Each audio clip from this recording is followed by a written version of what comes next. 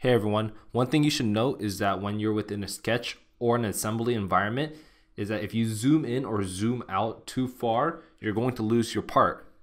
If you try to zoom back in to find it, it's going to be pretty difficult to do so. One thing you can do is you could press this home button right here and it'll take you back to the home view. Or another thing you can do is if you zoomed out or zoomed in, if you double click the scroll wheel, take you back to your original view.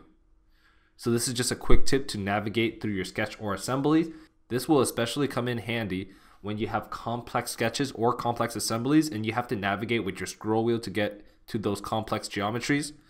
I hope this video helps you guys out. Thanks.